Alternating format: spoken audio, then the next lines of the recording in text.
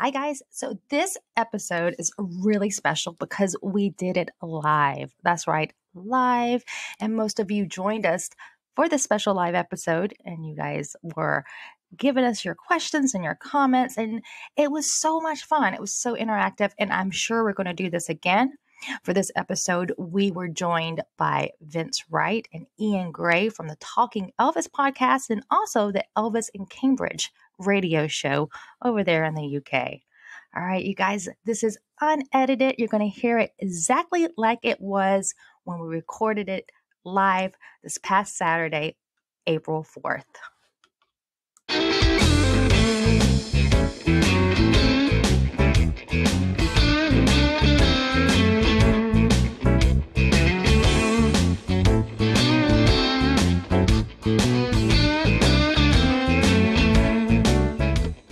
Oh yeah, look at that. Hello. Yeah. Are we really out there? I totally did this by myself. I'm so brave. Wow, look at you. Yeah. Where are we? We're missing Mike Ford. Hopefully Mike will look at his phone, see my text messages, and join us for this special Jungle Room Podcast Facebook Live edition. I am Jamie Kay, and Jungle Room Podcast is brought to you by Pizza Man in Eagle River, Alaska, but I am not alone. I have these wonderful guys, Ian Gray and Vince Hello. Wright. Hiya. Hi. How is everyone? How are you guys doing? Well, I'm pretty good. I'm pretty good here. I've been Yeah, and being sensible. I'm today. well away here. Yeah, I've been had a productive day in isolation. Been cooking. The house has never been so clean. So yeah, we're all good. Yeah, pretty good. Nice. How It's are a you, great Vince? chance to catch up. Really good. Yes, I've just been doing so many of the silly little jobs that I've wanted to do for years. It's great. It's good to catch up. It's good to catch up. It's a bit of a stop the world I want to get off, isn't it? Yeah. It's having that breather and just going, right, we know what we've got to do, so let's do it. Yeah. Yes. And I think it's very important that we just continue to take every day as it comes. We can't rush this. There's no easy answer, and we just have to make the best of it. Yeah, Indeed. definitely. Yeah. What have you been up to, Jamie? Well, I went on a Apart walk from with getting lost. my dog and my daughter, and we started. The weather here in Alaska is just nice. It's great, and we went to the park, and we decided to walk by my friend's house and talk to her from the driveway. She came out on her deck, and then I'm like, okay, it's 11:15, 11:20. I need to get back because we're going to do this live show, right? And we're just walking the dog, and I tell my daughter, I'm like, we're going the wrong way. And she's like, no, we're not. I'm like, I don't know where we are right now. And I've lived in this neighborhood for 20 years or something. So I got lost in my neighborhood. So I had to call my husband and like, hey, you got to come get me. I'm on Northern Lights, and it's like I have to be live in like 10 minutes. And so, yeah, my poor husband had to drive to come pick his wife who got lost in her neighborhood. So that was my life today. You need an assistance dog, a guide dog. Yeah, we picked the wrong dog to take for a walk. Yeah, they're taking you home. Yeah, but she's Sat still nav walking. dog. She's still not even back here. He just came and picked me. I left her. I'm like, okay, I'll see you back at the house. The dog was muddy. He didn't need to get in the Jeep. It's fine. It's all good. So. Oh, that Parent of the Year award goes to. Well, she's 16. She's the reason why we got lost. I was listening to her. I have this bad habit. Like when I'm by myself and I'm, I never forget where I park my car. I always take mental notes of my surroundings. Something happens to me when I'm with someone else. It's like I'm 4 years old or something, and I'm just dependent on the other person to know where we are. And that's totally not a cool way to be. And now I just told you guys way too much about me. But I gotta say, we will now call you Mom Brain. It's all right. Yes. yes, something like that. So we've got some people hopping on. I want to say hi to David Marr. He's saying hi, Jamie, and hi, guys. Memphis says hi. Hi, David. Hi, Memphis. Oh, she's a Hey, cutie. hello to Memphis. Yeah. And John is on. Hi, John. So you guys, we are going to start the discussion. And if you guys have any questions or you have any comments, interact with us. We're going to try to get to as many of the questions and the comments as we can. I think Ian just opened up a bottle, so I think he's good on time. Vince, how are you doing on time? I'm good to go till good? the sun comes up. Okay. Yeah. Because it's 9:00 there, right? Mm-hmm. Yeah, it certainly is. Oh my gosh. Okay. So Yeah, we're just getting started. Oh yeah. Well, it's noon here, so I'm not sure. Is that okay to drink now, or like? Yes. Yes, of course It's 5 is. o'clock Yes. somewhere. Yes, it's always good. Okay. All right. So Chips Moman, he was the producer who has been credited to reviving Elvis's career. Now, he was a Memphis producer. He was a musician and a songwriter. And most of us in America, we know him to have recorded with Willie Nelson, Moore Haggard, and this guy was just phenomenal. And I don't know if you guys remember on a past Jungle Room podcast episode, Dave and I were talking, my first co-host, about the Highwayman, and if Elvis would have been a member of the Highwayman. Oh, yes. So he wrote a lot of the songs for the Highwayman. This guy was just phenomenal. Now, back in 1969, he produced the album From Elvis in Memphis, which was released in 1969.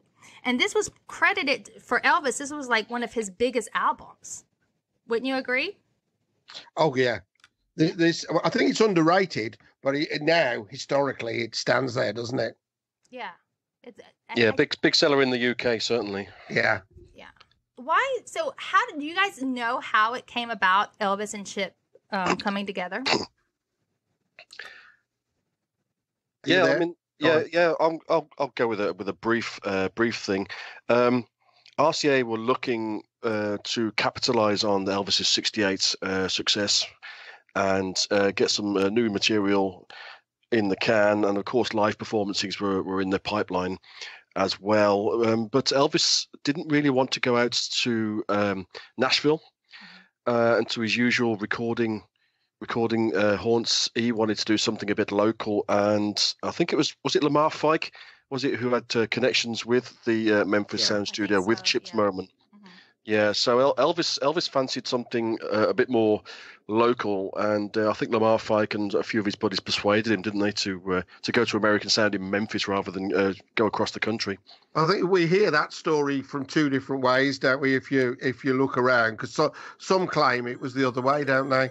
Oh, guess who's calling me right now? Hey, come and join us. Well, hello, Mr. Ford. You're live right now. Are you already doing stuff? Yeah, we're on. Can I call you on Skype and have you join us? Yes, you can. Okay, we're gonna do. My wife do something. Give me 2 minutes. I'll be there. All right. Okay. All right. Bye. You guys, you heard that. Everyone heard that. I don't think he realizes that we're actually live right now. Live in programming. There we go. Okay, well, he's got a couple more minutes. Go ahead, Ian. It's like I say, it was Lamar Fike who we think instigated this. He was in there with Chips Moman and Tommy Cogbill, people like that, and they were looking to get some more. Let's have a look. They were trying to promote the American recording studios, weren't they, Vince? Yeah, and I think that's the thing that where you know. I've loved this story for years because there's been a few variations of it. That, you know, does he want to go to Nashville and do the standard stuff, or was it Elvis who didn't? Looking it up this afternoon, you get that again. But they've got the local interest. I mean, you've got Sun Studio, you've got Stax. You know, Memphis is as good as it gets, isn't it? And then you've got American Sound as well. So however that worked out, he did it. Why do you think that they never worked together again? The Colonel. Yeah, Colonel Tom Diskin. Yeah, pretty much. I mean, Tom Diskin made an appearance, didn't he, at the studios during one of the times, and had a slight disagreement with Chips Moman, didn't they? Because the Suspicious Minds one. Yeah. And basically, what happened is that Tom Diskin, on behalf of the Colonel, wanted all the rights. He wanted all the What did he want? The selling right, the whole publishing, thing. Publishing everything. That's it, publishing. Yeah, and Chip's Moment said, "Here, have it. Go away and don't ever darken my door again." Yeah. And somebody cracked somewhere, didn't they? Yeah. You know, because Elvis went back. Yeah, you know. Okay. Good Lord, okay. What's that? Mike, are you here? Hi, Mike. I am. Hey, there's a real person. Hi. Hey, we can see Mike. Oh, he's on. Okay, cool. All right. Well, we're talking about Chip's Moment and Elvis Presley, obviously Elvis, and the guys just made a good. We just asked the question: why do you think Elvis and Chip never worked together again? And you missed this, Mike, because guess who was behind Elvis and Chip never working together again? Did he just freeze? Yeah. He did, yeah. Okay. Can you hear us? Yeah, can you hear me now? Yeah, I can hear you. There we go. Okay. I'm going to say Colonel Parker just because of the way you said that. So, I don't know if you realize this, but Mike is a huge fan of Colonel Tom Parker. Yeah, I've listened to all the podcasts and I know that to be fact. Anybody that can make chickens dance on a hot plate has got my vote, you know? Yeah. Excellent. Oh my God! It's going to be good to see them do that in the movie with Tom Hanks, isn't it? Because they'll be done for cruelty and everything. They'll have to CGI chickens. It'll be amazing. Yes. I hope that they address that in the movie. Yes. Have you read anything about that part of this film? No, not yet. Not yet. I think obviously. Well, how about his mysterious? The reason he never left the country. That would be also interesting to. Oh, the whole in the film. Yeah. We talked about that with Alana Nash when she was on the show. You know, she wrote the book. Oh, she did the book. Yeah. Yeah, Colonel Tom Parker, and there was a rumor that Colonel Tom Parker may have murdered someone. Yeah. A woman. So, I know that. You mean besides the chicken? But yeah, besides the chicken. Yeah. What do you guys think? Do you think that really happened? Yeah. You do, Vince? I really do. You do. I want to believe that it did, yeah, because it all adds to the mystery and it all adds to an even more. I mean, Alana Nash's book. I've started reading it, and is very, very deep and comprehensive. It's the most comprehensive read that I've ever had. In relation to the Colonel, and I really want these sort of stories to be true because there's a great movie in that just on the Colonel alone, never mind his relationship with Elvis. Oh yeah, The Dodgy Dutchman is going to be the title of it. It's going to be great. How about you, Mike? Do you think that Colonel Tom Parker killed someone? You know, I think he killed Elvis's dreams. Oh, that's good. That's harsh. That's harsh. No, but that's, We've got Dr. Phil on the show, ladies and gentlemen. Mike, don't sit on the fence. Tell us what you mean. Yeah, what do I really feel? How do I really think? No, but I did think when she was on Jamie Kay that she mentioned that I like the fact that she gave props to the things that Colonel Parker actually did bring to rock and roll and live entertainment, you know. And it really dawned on me that before Elvis, nobody was doing any sort of the concession type things or getting the memorabilia out at concerts. And, he brought the carnival-like atmosphere to rock and roll. So that I would never would have thought about that. The first guy to do memorabilia in-house, wasn't he? Yeah. Yeah. Oh, yeah. Big time. Properly big time, wasn't it? Yeah. Because you had Bill Black selling photos out the boot, didn't you, before? Yeah. Right. Now, when Elvis died, after Elvis's death, Colonel Tom Parker, it was business as usual. He just continued as if Elvis hadn't died. I mean, he went back to work. I always remember them saying at the time it was the best career move Elvis ever made was dying. Because it just went through the roof, didn't it? Mm-hmm. So it was more than business as usual. It was cha-ching. I think the Colonel was keen to make the most of it. Certainly, post 1977, wasn't he? And he certainly seemed to have the money to do so in Las Vegas casinos, didn't he? So,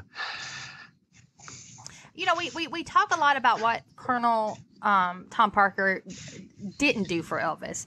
What are some things that you think that he did do for Elvis's career? Oh, he created him, didn't he? We wouldn't have had an Elvis without him.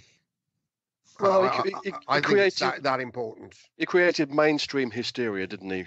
Because Elvis would have been there, but strictly on a local level, probably, and probably not as big.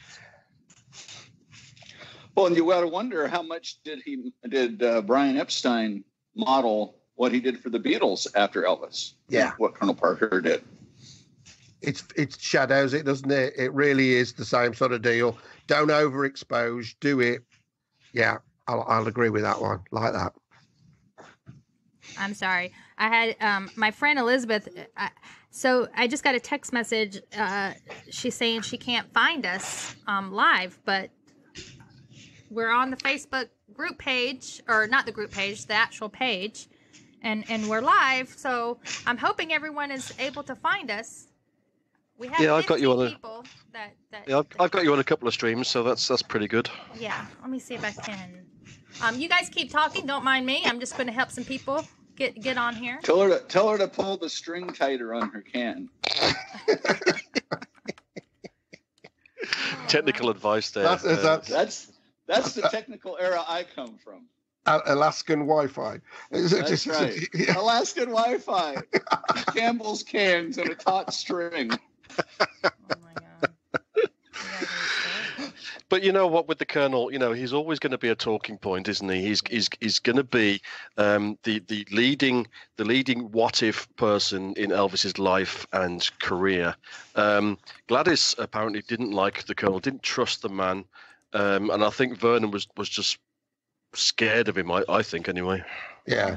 I asked Alana that. I asked her if Elvis was scared of Colonel. I don't think Elvis was scared of him physically, but I do think that there was some fear there. I think Colonel Tom Parker held something over on Elvis. It may have been the drugs. It could have been his relationship with Priscilla because she was underage. He kept something over on Elvis because Elvis was not known to be a wallflower. He wasn't someone that would let just anyone walk over him, but the Colonel Tom Parker had such a power over this man that he would, fire him, and then the Colonel would say, okay, well, you owe this amount of money, and Elvis would walk back in line. But I think Elvis didn't have the business sense, and in the nicest possible way, so he was stitched up, wasn't he? Mm-hmm.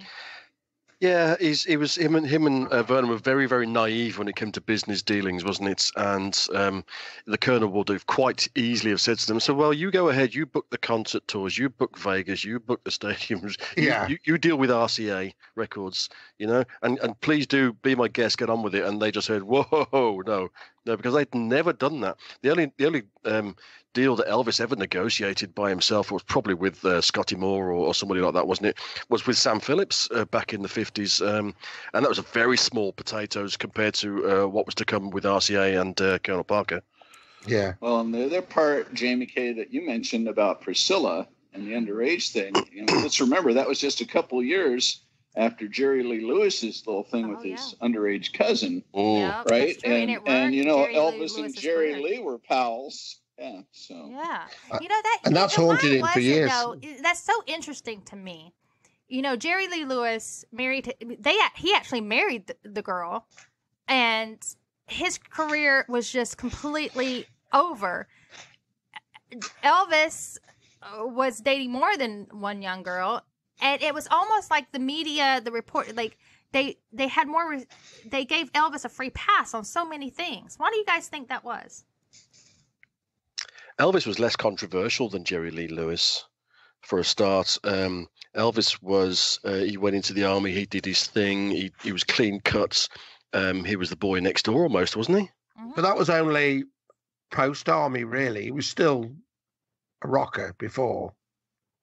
Yeah, but the 60s is when all this sort of stuff was going on, wasn't it? Yeah, so I was just saying, well, for when that happened, then you'd got Buddy Holly had died. You'd got that sort of end of an era of one. The 50s ended in 61, didn't it? It sort of carried over that little bit. So I think the new sanitized Elvis, the Sinatra show Elvis, is the new beginning there, isn't it? With the clean cut boy. Mm-hmm. Yeah. Interesting. And, what do you guys take on the movies though? That's the part that interests me the most, because when he really could act. He could. And then they started with those just pablum kind of setups and let's have a fight, let's have a dance, let's sing 2 songs, and then he gets the girl. It's just kind of a the way formula. That Colonel, the way that he looked at it, Mike, it was making money. Yeah. He didn't care about Elvis's artistic, vibes. Like, Elvis wanted to do meaty roles, and like Rock Hudson and Marlon Brando. But what Colonel's end game was, this is what's making money. And Elvis had a habit of spending a lot of money, and so to get out of whatever debt he got himself into was to make one of those cheesy movies. Yeah, there were 1 or 2 actors in the 60s, weren't there, who decided they were going to go their own way and do 1 or 2 independent things and come away from the main studios. And not all of them were as successful as the likes of, I don't know, Cary Grant. A lot of them sort of fell by the wayside for 2 or 3 years and really had to work hard to get back into the movie making system and to make money. And this is another thing that Elvis was like, well, I don't want to do that just in case. Do you think? Well, I always think that the Army killed his acting career, because you look at King Creole, you've got a massive cast of things like Walter Matthau. You've got the best director going. Mm-hmm. You've got a top-notch movie there, and then you finish that, join the Army. Had that not been Army time then would we have got the serious films? Because we went do the Army, do that bit for a couple of years, come out, and the cheesy formula was invented. Had we just gone, okay, you've finished filming King Creole, do a bit of a tour. Now, Ross, the next film. Then I feel we'd have had the gutsy ones, because things like Wild in the Country and Flaming Star must have been bubbling under, as talked about. And even Roustabout, wasn't it, originally was talked about as an earlier one. With a bit more guts to it. So I think the Army there, the Colonel took that as we can reinvent him, where we would have had the James Dean kind of Elvis. And here's the thing with Flaming Star and Wild in the Country, they weren't as successful as GI Blues and Blue Hawaii, either side of them, were they? No, not at all. So there we go. There's your answer. Yeah. But that's because we'd got the sanitized in the nicest way. One where I think if we'd have still got the James Dean, if we'd have still got the King Creole Elvis, we could have still had a boatload of songs, but a cracking role. And in the 60s, Elvis wasn't doing any, especially in the mid-60s, he wasn't doing any live performances. So for fans to hear him sing was the movies. You had to go to the movies. Yeah.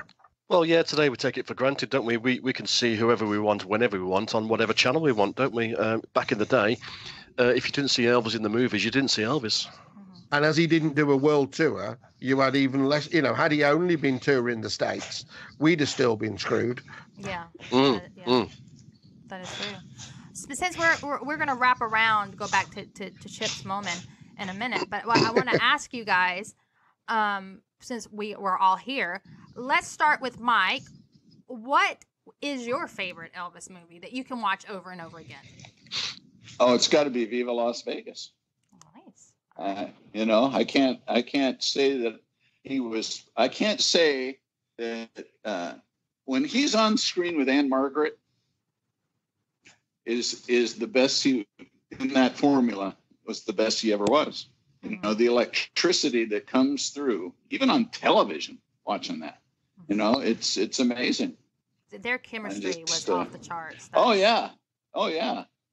She was the only one that was ever like close to matching his energy. Right. And it was incredible. And she was called the female Elvis Presley.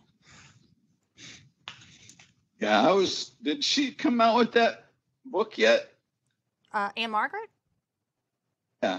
She wrote a book, I think in 1994, but she's very, very tight-lipped about her relationship with Elvis. So she doesn't really divulge any good details that we would want to know. She's kept his trust even after death. Yeah, that's the behind the scenes that I'd really love to read. Yeah, I thought, there's something that's to me, that's the movie. Yeah. All right, Vince. Yeah. So I'd say King Creole. Yeah. I can watch that as a really good quality movie. You could take the songs out, and it would still be a cracking movie. Mm-hmm. Ian. Yeah, I mean, I love black and whites. I love black and white 40s and 50s movies. So King Creole is always going to be the main one for me. But I always fall back on Blue Hawaii if I want a good sing song, because there's plenty of songs in that movie, and I love the music from them there. And that's one day I'll be there in Hawaii. If I'm not looking for Steve McGarrett and Magnum PI, I'll be looking for Elvis sites to go and visit. Well, I also love King Creole. That's a movie I can watch over and over again. Jailhouse Rock. I love that movie. I can watch it over and over again, and without fail, just watch it, and I notice something different each time. But another movie I don't think gets a lot of credit, and that's Live a Little, Love a Little. It's so funny. It's so edgy. It's just it really shows his comedic side. I think he did a great job in that movie. That's almost a Doris Day Rock Hudson type of movie, isn't it? Yeah, it's so almost, it's it's a little edgy for its time. I mean, you got to see, he even cursed in the movie. Yeah. There's the whole plank in the bed. Yes. Yeah. It's a very cute movie. It's funny. I think it's one of those movies that the jokes still stand the test of time. I love that movie. I like it. Joe, I've always thought that Change of Habit should have become a TV series. Oh yes. Oh, yeah, about the ghetto doctor and the nun, whether she does or she doesn't stay. So when I watched that film, I always think there should have been a series, because it was filmed where they filmed Kojak and everything else. Yeah. So the sets were perfect. And that was, again, that edgy 60s with the gangster and the drugs and the knife attacks. Very gritty feel. Yeah, really good for that. Yeah. And also Charo. Charo is also another movie that is my all-time favorite, because I love Westerns. I just love him in that movie. He's just... Hey, we should do a Facebook poll, Jamie K. We should. Okay, you guys. There's 16 people on listening to us. Why don't you guys comment and let us know what your favorite movie is that Elvis starred in, and why? Go ahead. Not everybody speak up at once, but yeah. Okay, favorite leading lady. That would be a good one too. Oh, favorite leading lady. Well, you guys let us know who your favorite leading lady is. Let's ask the round table here. Since we started with Mike first, let's start with Ian. Ian, your favorite leading lady in an Elvis movie? Well, we just did on Talking Elvis. We just did exactly that in the last edition, and we unanimously came up with Anne Margaret, because just because, simple as that. But we had honourable mentions for others in the thing, including Angela Lansbury. Even though she wasn't like a hot young woman, she was a classical, very, very good actress and a very, very strong part as well. But for me, Anne Margaret every day. Yeah. I think next to that, it's got to be Shelley Fabre. Yes, that was. I love her to bits. Love her to bits. Mm-hmm. Yeah. Mike. Well, Anne Margaret. Anne Margaret. Okay, I think everyone can be in agreement that Anne Margaret is the queen of leading ladies with Elvis is concerned. But besides Anne Margaret, Mike, pick someone else. Well, see now, so that in that wasn't it Mary Tyler Moore was the Change of Habit? Yeah, Change of Habit. Yeah. Yeah. I liked that chemistry. It was very sweet. See, and I love Judy Tyler. I think Judy did. Oh, Judy yes. and Elvis, they just so good together on screen. But there was a lot of the when we talked about this in the actresses the other day, is when we always say what's your favourite, and then it was like the comedy ones as well that like the Missy Gate in Blue Hawaii. We had a lot of them like what is it? Was it Anne Langdon? Anne Langdon? I've forgotten what her name was. Susan. Was it Susan Ann Langdon, wasn't it? Yeah, she was one of those, and there was some good comedy actresses as well as just the babes, wasn't there? But also at the probably at the height of her career as well, you had Nancy Sinatra, who was my number 2. And I just love her voice. I was watching You Only Live Twice the other day, and it's my favourite James Bond theme tune. And I think she looked fantastic as well. I think she was a decent actress as well when it came to it. Didn't do very much acting, but no, I don't think much of her as an actress. I'm going to stand up and say that. So I just got a Facebook message from a listener who wants to remain anonymous. So I will respect that. But this person asked, what would you guys have thought about a matchup between Jane Fonda and Elvis Presley in the 60s in a movie? Oh yeah, absolutely. She was in the 60s. She was at her peak. She was probably alongside Anne Margaret in the where they were in their career at that particular time, certainly in the mid 60s, I think. It would have been a very different style of movie, though, wouldn't it? It wouldn't have been a slapstick. Anne Margaret type. Some slapstick. I think sort of towards the end of that. What was that movie? It would have had to have been in the 60s and not the 70s. She got very political. Because of the political. Yeah. Oh, yeah, that's true. And Colonel would not have had that. No. Colonel would not have had that. No. And he wouldn't have what the billing. It would have had to been Elvis top of the bill, then her. So that's going to be like the Barbara Streisand story, wasn't it? That that they wouldn't get the bill. They wouldn't have an equal billing.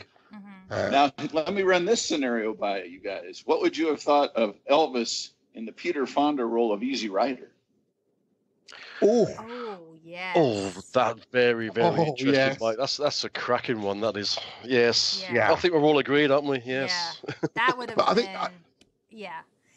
There's a lot of classic movies like that you think, had he had the role, could he have done it? And he couldn't he? He really could have done. He could have carried that off. I think when Elvis got out of the army, I think his confidence in acting was still very, very high. But I think as time went on and he kept doing these slapstick comedies and these musicals, I think there had to have been a little break in his confidence when it came to his acting. And I feel like if he had someone really backing him up and encouraging him, and we know from reading and knowing the stuff that we know about Elvis, when he devoted himself to a craft, whether it be karate or the golf carts, I mean, he really delved into whatever it was he was doing. And I feel like he just got complacent with his acting because he kind of just accepted that, hey, okay, this is what I'm going to be having to do now. I think in the 50s, he actually wanted to be a movie star more than he wanted to be a rock star, didn't he? I think so. Yeah. I'd agree with that. Yeah. A few months ago, my husband and I, we watched A Star is Born with Chris Christopherson and Barbara Streisand. And it was the first time I'd watched that movie, believe it or not. And I could see Elvis in that role. I couldn't see him with like the slick back hair and the sideburns. I think he probably would have gruffed himself up a little bit. And I think he could have done a fantastic job with that role. Yeah. Not that Chris Christopherson didn't do a bad job. I mean, Chris was great in that movie. I don't want to take anything away from him, but no, he's. I could totally have seen Elvis in that role. It was playing a washed-up singer. That would have been the big no for the Colonel, wouldn't it? Well, I think it would have opened doors for a lot of other movies. I think that would have been it would have done a new chapter in Elvis's life. I think that would have but he would have been able to go on to another chapter in his career and really do some good movies. Yeah, I mean, go on. I think, with the good movies and any of those, we said it's a formula movie that he does. It's pick a vehicle, pick a girl, pick a child, pick a country, and throw it in the pot. We never had the different genres. We never had the spy movie. We never had, he was a detective. We never had great differences, did we? So there was so much to go. Elvis in space never happened, which we should have had. Should have had him. Sorry. Okay, I so think he was the inspiration for Troy Tempest, wasn't he, in Stingray? Well, how about him as Captain Kirk? Oh my God! Oh wow! Stop! Just stop, all right? all right. Well, we got some answers in. So I was thinking, I'm like, why is people not commenting? Well, I have blonde roots. You have to scroll down to read comments, and who knew? So. So first, Christine Moore, she says her favorite movie is also King Creole. She loves the plot. She loves his acting and the songs. It's one of her favorites, and her favorite song in that movie is Young Dreams. See, mine is Bananas. Jennifer Vogel, favorite movie, also King Creole. And best leading lady, again, Anne Margaret. I think Anne Margaret is probably the queen of leading ladies in Elvis movies. It on Facebook after we did the show, it was 99% Anne Margaret. Yeah. With a smattering of the others, but yeah, by a mile, by an absolute mile. Louise Patterson, Jailhouse Rock, and King Creole, again, Anne Margaret. Deb Bell, Viva Las Vegas, Anne Margaret and Elvis had great chemistry.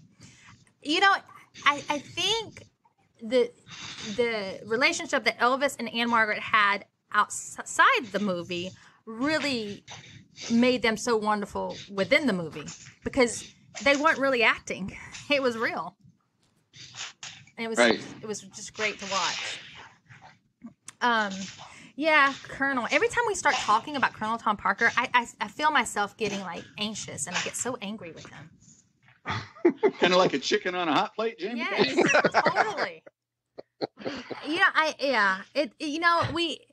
You can find yourself going down a rabbit hole because everything we talk about is what if, what could have been. It's all hypothetical because in the end we don't know. We don't know if Elvis would have ever broke away from Colonel Tom Parker.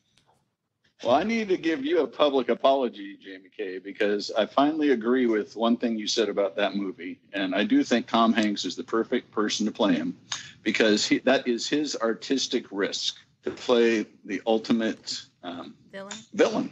Yeah. A lot of people do feel like Colonel Tom Parker was a villain. What do you guys think, Ian and Vince? He became a villain, certainly. He was what Elvis needed in 1956. He needed someone to sort of propel him from the local Tennessee into the national spotlight, signing away from a Memphis record company into an international one with RCA, but certainly by about 64, 65, that should have been it, really, shouldn't it? Mm-hmm. In my opinion, anyway. Yeah. I think, don't you believe also that you need to have to get to fame, there has to be a certain amount of infamy on the other side of it, doesn't there? There has to be some infamous activity to kind of as a catalyst. Yeah, there has to be a ruthlessness, of course. Yes. Yeah, and so Tom Parker was the flip side of Elvis's coin of fame. He was the infamous side of that coin. Absolutely. I think when you watch Jailhouse Rock and you think of when she's setting him up as management and they get the accountant, lawyer, whatever he was in, and he's already written the contract up with the figures.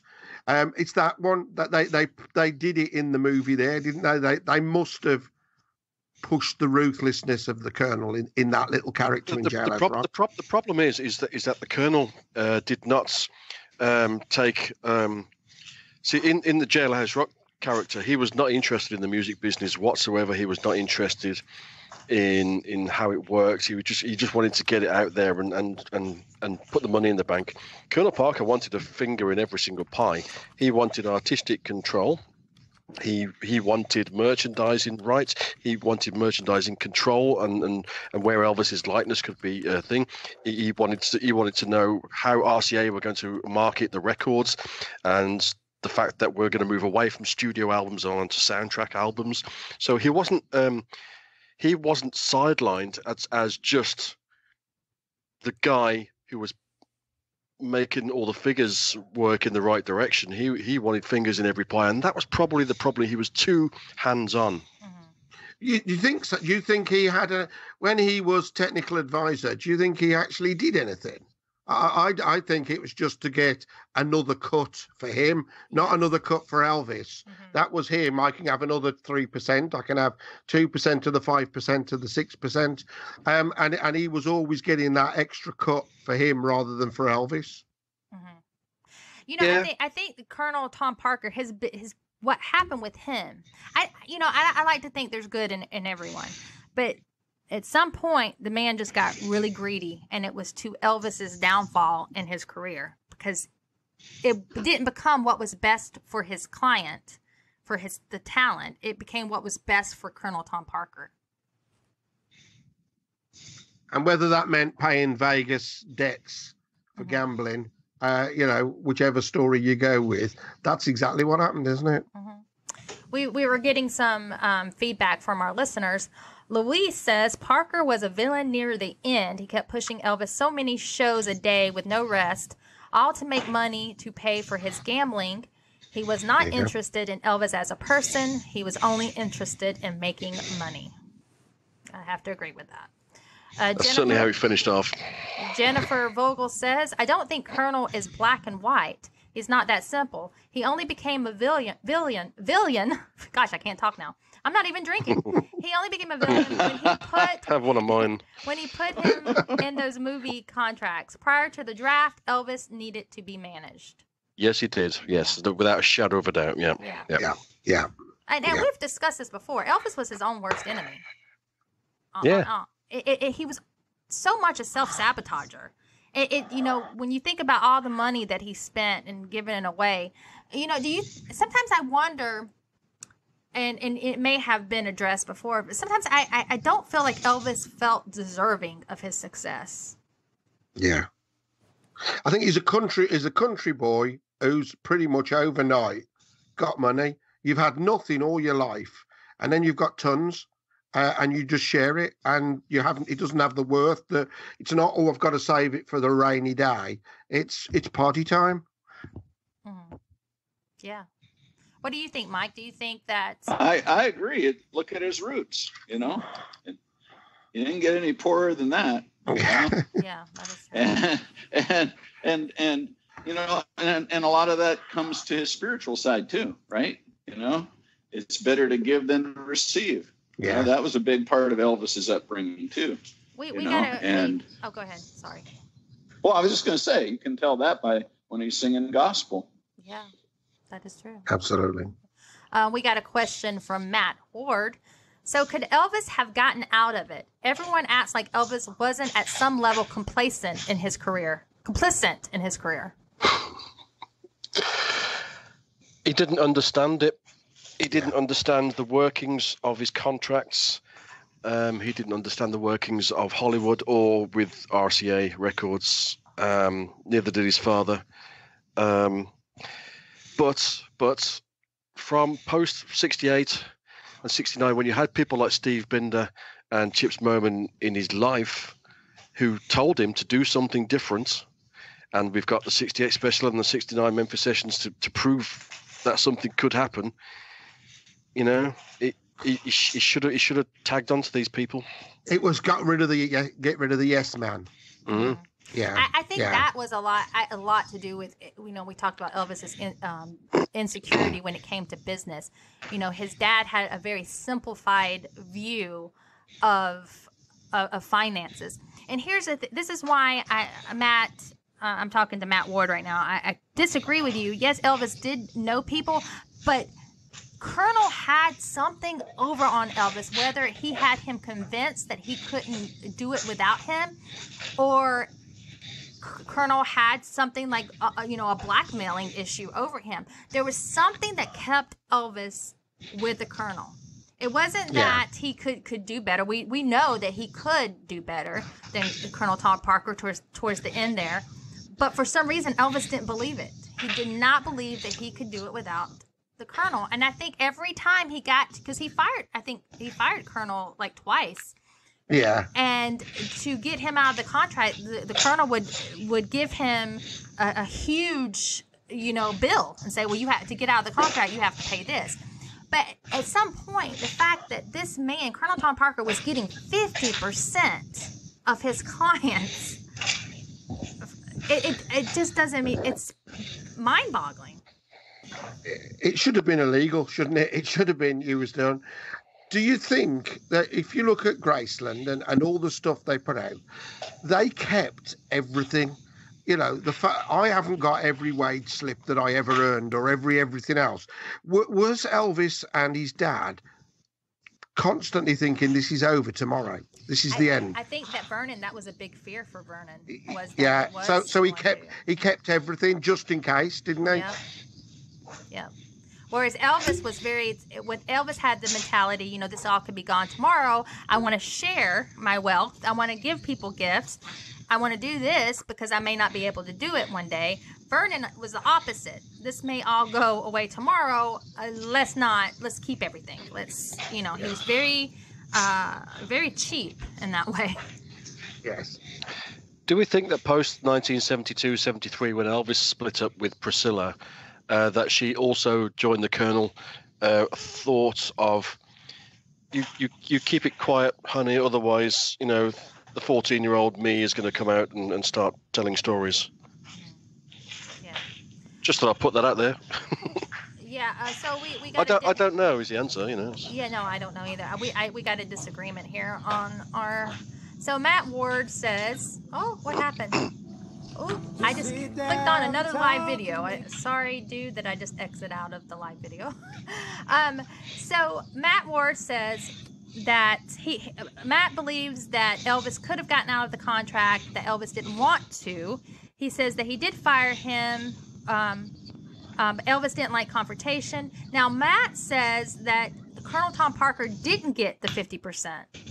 He says that he'll send the numbers. He goes, everyone repeats that, but it isn't true. Now, everything I've read, all the books I've read, I always thought towards the end, in the 70s when they renegotiated the contract, Colonel Tom Parker put it in there that he would get a 50% commission. That would be my belief. If there's something out there which is fact and different, I'd be happy to read that. Yeah. I think that was the thing with it. It was that 50% of show earnings, and then there was another percentage of earnings from royalties, and another one from badges and whatever. So probably overall it didn't add up to that. Perhaps that's the figure he's working on. But as a sort of 50-50 down the line was what it seems to have been said most places, doesn't it?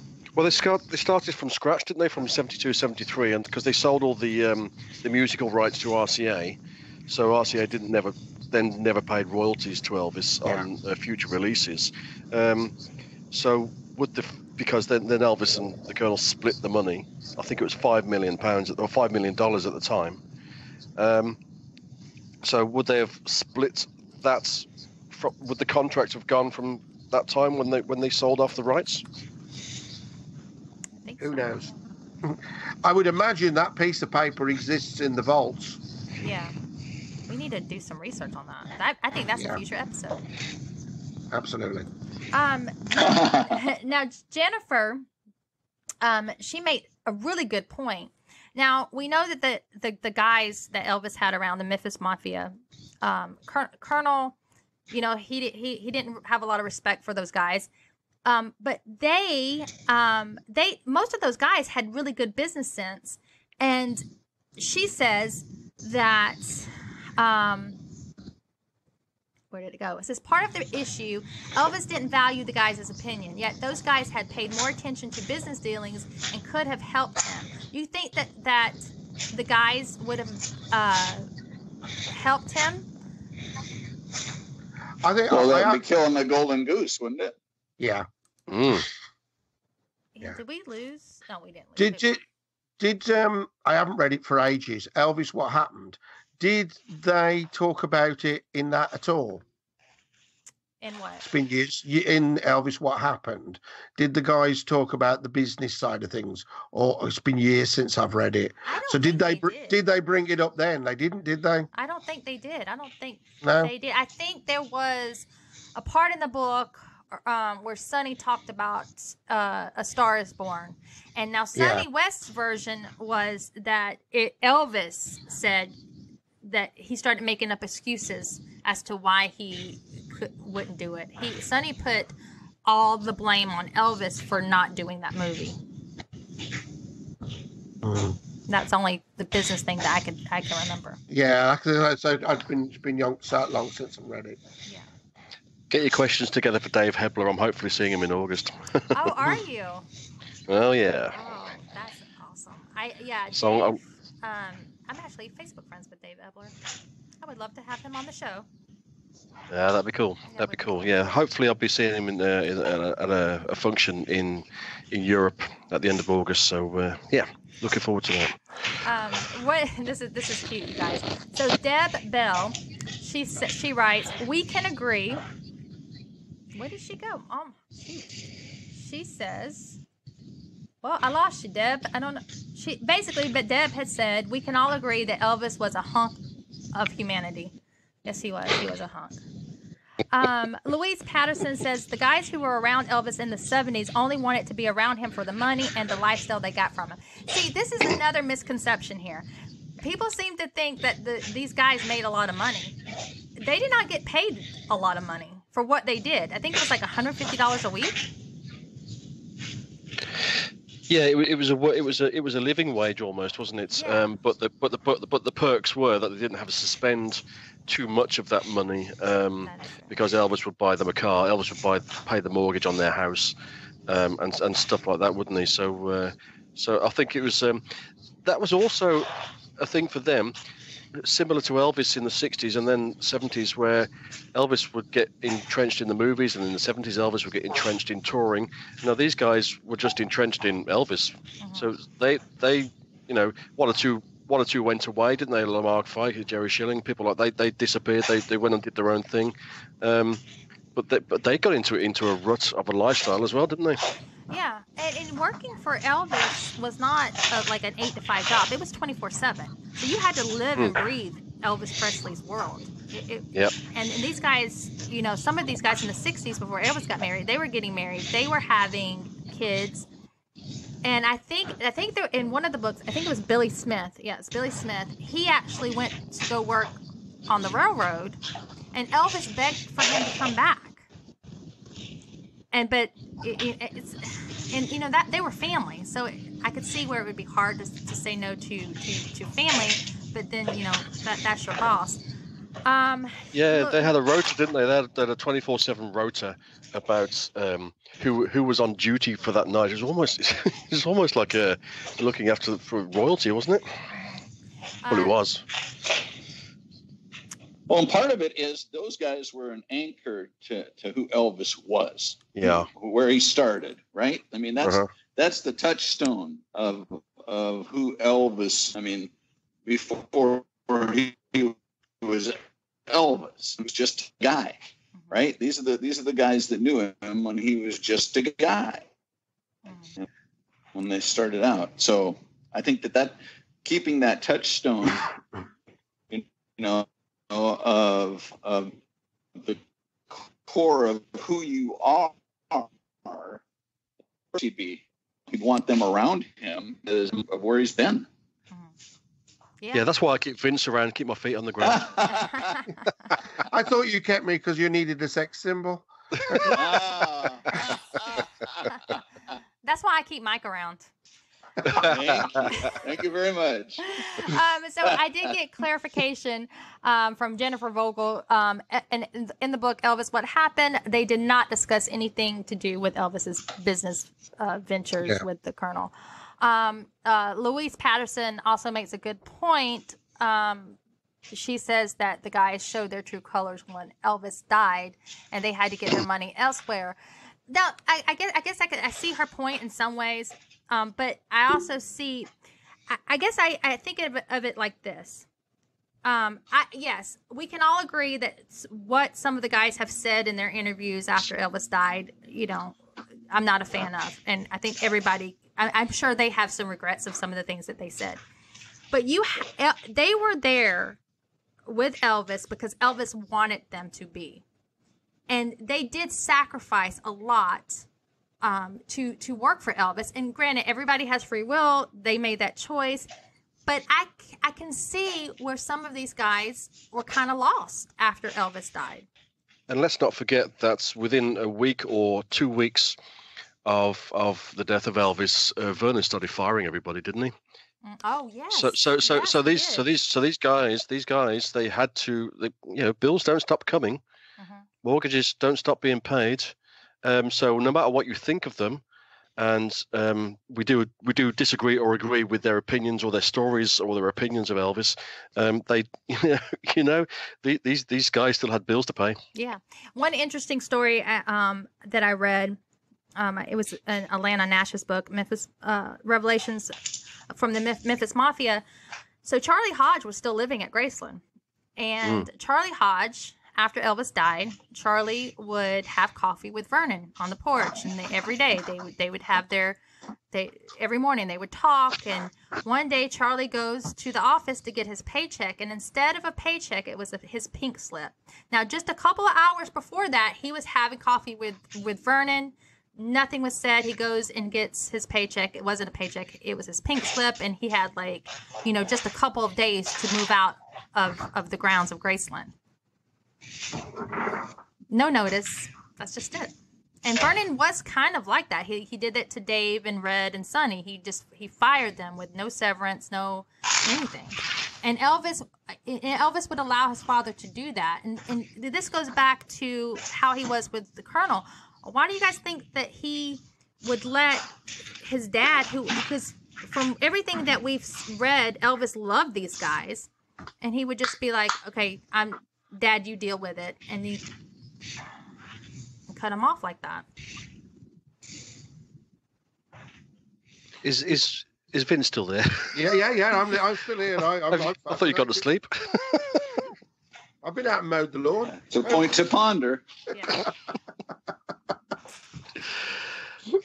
What was the question? Well, the question was, I need a drink now. My question was, why do you guys think that that Elvis allowed Vernon to make some of these decisions when it came to the guys, and not really deal with it head on?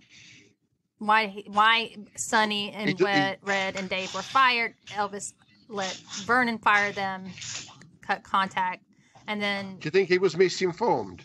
Do you think he was sort of primed? I'll do it for you. They're no good. Don't worry about it. I'll get rid of them. Mm-hmm. Sort of like fed him the line. But do you think? But see, this is where I feel like Elvis sometimes just got so overwhelmed with life in general that he would just allow. Elvis wasn't a stupid man. He knew these guys. He knew how his dad was. It's almost like he was at that end. He was just starting to just give a lot away his power. I think he had all these guys on the payroll, didn't he? And he almost saw his father as part of that payroll in a way that's not the payroll such, but certainly like a chief executive of the household. So sorry to interrupt. We just got a couple questions. Someone's asking, who's digging the ditch in the background? Yeah, I was wondering that. Mike, is that you? Are you digging a ditch? I don't think so. No. I'm sitting now. It's not me. Yeah, I'm sitting here. I'm not hiding the body at all. Okay. No. All right. Now look at me, Ian. Ian? I'm just sitting here quietly drinking. We don't know where the noise is coming from, Matt. Anyway. So when the chainsaw starts, get worried. Yeah. Okay. Worried. Where did I put those plastic bags? Oh, it's Dexter. I knew him from somewhere. Oh, that was so funny. All right, you guys. Well, we're running out of time. We're almost at an hour. So I'm going to give each person a chance to give the last word, so to speak. And I'm going to start with, before we do that, this is a really good question, and I really want to address it. Was Elvis really happy at the end of his life? Well, Ginger was a babe, so I'd have thought so. Yeah, she was pretty hot. Yeah.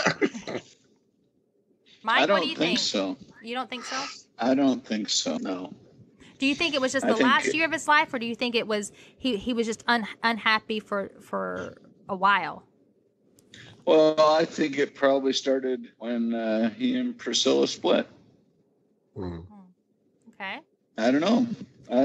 That's my take on it. That's when it broke up the family. That would have been so important to him, wouldn't it? Yeah, because that was who Elvis was, right? He was all about family. And I've read that in a lot of books that Elvis, he wasn't monogamous by nature, and even though he was not like your, typical married man, he did believe in the institution of marriage, and I think he probably wanted to just have his cake and eat it too, but I don't think he really wanted a divorce in his life. But I also don't believe that he really wanted to get married to begin with. So I think that was really a crushing blow to him. But I think he got over it. I mean, he got, Sheila Ryan, Linda Thompson, Sybil Shepherd, Ginger Alden. He found a way to. But is that an insecurity, really? Yeah, I do believe Elvis was insecure. I do believe. Yeah, and sleeping around was, it's the ego trip. It's the ultimate ego, isn't it? Every woman wants me. I've never said that before out loud. All right. Well, and then everything changes when you become a dad too. Yeah. Yeah. What about you, Ian? Do you think Elvis was happy towards the end of his life? Ian? Wake up, Ian. Did we lose Ian? Out. Hang on, sorry, I'm here. I'll press the wrong button again. All right. I've heard sorry. that before. Yeah, I could hear you, but you couldn't hear me. Right. Anyway, yeah. So Ginger said that Elvis was happy. She said that he was looking to advance his career and do something different. To lose weight, to get back into a movie maybe, and do something different, maybe tour in Europe. Elvis himself, complacent and without the energy because of his health problems, without the energy to actually physically do anything about it. I think he was tired. I don't know whether he was happy or sad. I certainly think he was tired and was very, very sort of lethargic about making these changes that Ginger said he wanted to make. So I don't know. Whether he's happy, who knows? I don't know. I think listen to the very last concert, the bootleg of the very last concert, and he's in fine form there. The voice is excellent on that. So it's not like he'd given up. There's a lot of soundboards that I think are over. It's all boring, same thing. But that concert, he didn't know it was the last one. But I think that's pretty much says. He still had the world in his hand. He still did it. He had the voice. And he didn't look as bad as they made out. See, that's the thing I don't understand, because I've seen pictures of him in that last year of his life. And, minus the CBS special, the makeup, I mean, he did not look that good. But there have been other pictures. He did not look unhealthy to me. He looked like a typical 40-something-year-old man with a dad bod. He definitely was not ugly. I mean, There's three guys breathing in 40s. Here. I mean, you know, my husband's 46. He's rocking the dad bod. Let me tell you. But it's not. The media portrayed Elvis as this, you know, overly obese, lethargic man, but if we look at some of the pictures and things, you don't really see that. What do you think that came from? Do you think it was because the world just wanted to keep Elvis in a time warp and keep him that young, you know, 1950s Elvis, and they just wasn't allowing this man to get older and grow? Is that why we've never had it in concert released? Because that is the image. That is the fat Elvis. Although if you look at the suits at Graceland, they don't look like fat bloke suits. So they don't. No, they really don't. So it is the lights and cameras and the makeup, like you say, but they haven't issued that as a proper DVD release. Now, you know, and they're hiding that fat and 40 thing. Yet they're pushing that with the ETAs. Yeah, there you go. Like I say, look, when you see one of his suits up close and personal, as we hope that you do in August, Jamie, if you can get there, you'll see that these suits are not of a guy who was obese. Yeah. No, not at all. And this is going right up to 76 and 77. And you can see the sundial suit from 77 when you're there. We've seen that in London. And I'll tell you what, this is not a guy who externally was huge and constantly bloated. There's no way he's getting in that suit if he is, if he's permanently overweight, there's no way he's getting in that suit. His medication and his illnesses would dictate that his body would expand and contract almost daily. You know. Yeah. Well, I mean, Elvis did suffer from bloating. He would get bloated, and his weight would go up and down, but based on, you know, the foods he would eat.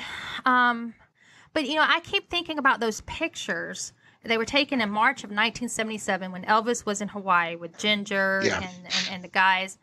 And he's playing football. He's running around. I mean, you could tell he had a little, I call it a dad bod. He had a little tummy, but he didn't look obese or an average guy in his 40s looking around. Yeah.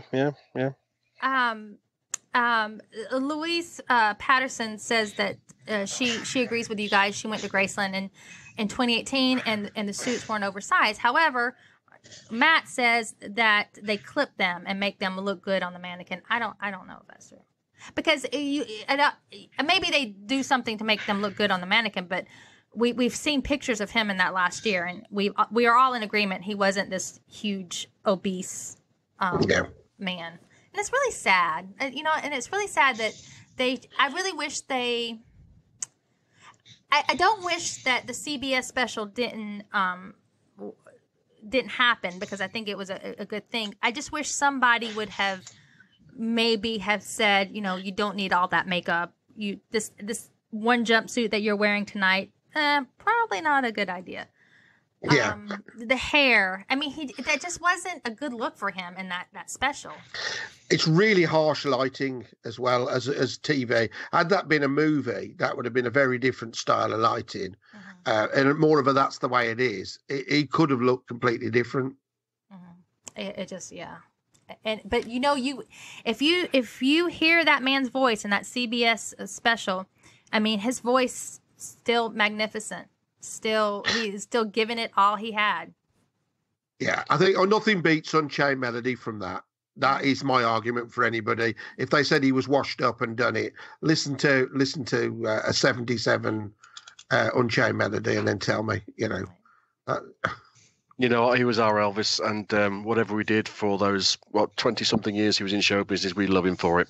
Yes, we do. All right. Okay, guys, we're wrapping up to the end of this episode, our first Facebook Live episode for the Jungle Room podcast. I'm going to give each of you guys 1 minute to say a shout out, give your last thoughts, and we're going to start with Mike Ford. Well, I got to say, I'm looking forward to you actually making it down there in August. I really hope you do, and it'll really it'll be a life-changing thing for you, because just walking across through the gates, you know, I was a little flippant about the tour when I took it a few years back, but, you know, that it ended with that gal that, did we ever determine if she went to high school with him? Which girl? I can't remember, but there's so many girls in my life. The gal at the end of the tour that I was telling you about, and you thought that it might have been somebody. Yep. Oh shoot, I know what you're talking about. I can't remember. Yeah. I'm sorry. Anyway, it's just, and I'm just. This has been amazing to get to meet all you guys, and Jamie K. I just thank you very much for letting me be part of this fun, and I'm looking forward to hearing what it's like for you to go to Graceland. Yes, yes. It was Aunt Delta, Mike. Aunt Delta was the one that was living in Graceland. Yes, yep. Mike, I appreciate you a lot. You know that, and I couldn't do the show without you. Hand to God. Have fun. All right, Ian. Listen, just thanks for inviting me on this, Jamie. Through Elvis, we have got to know so many different people in so many different walks of life. Myself and Vince met through Elvis, and here I am now talking to you and Mike through Elvis. And we love doing the radio show, we love doing the podcast, we love all these people who've contributed on the Facebook feed as well. And yeah, it's just like enjoy Graceland. You will love it. I will be hopefully getting there at some point in the near future as well, and just enjoy what we have and celebrate it, and let's just keep Elvis's name out there. Thank you very much for letting us join in tonight. Oh, no, you're welcome, and thank you. Vince, you're up. Yeah, great. Thanks for inviting us. I'm supposed to be going to Memphis in June this year, so I think that's pretty much a dead cert now. So I'll have to try and join you in August. But yeah, enjoy it, live it, love it. This is the best thing with Elvis, is we haven't always agreed, but we haven't had a punch up. And I love that. I love that everybody has an opinion and it works. And we go, that's a good idea, or, you know, you're talking absolute whatever, but I'll appreciate it. I've loved it tonight. I could talk about Elvis, and I do 24/7. I'm opinionated. I love it. More power to your elbow. Keep the jungle rooms going. We love it. Oh, thank you, guys. Well, very quickly, I want to thank all three of you. I've said this so many times, and I'm sure everyone's sick of me saying this, but you know, it's so true. Elvis Presley was a connector of people, and here he is 42 and a half years after his death. He's still connecting individuals through his music and through his movies and through his life. And I thank all of you, and I really want to thank our listeners, because without you guys, we wouldn't have a show. And it's because of you guys. So yes, a big hand to our listeners. Thank you guys so much. Thanks for tuning in on this Saturday for our first ever Facebook Live, the Jungle Room Podcast. As you guys know, the Jungle Room Podcast is brought to you by Pizza Man in Eagle River, Alaska. I am Jamie K. I am Ian Gray. I'm Vince Wright. Until next time. Bye.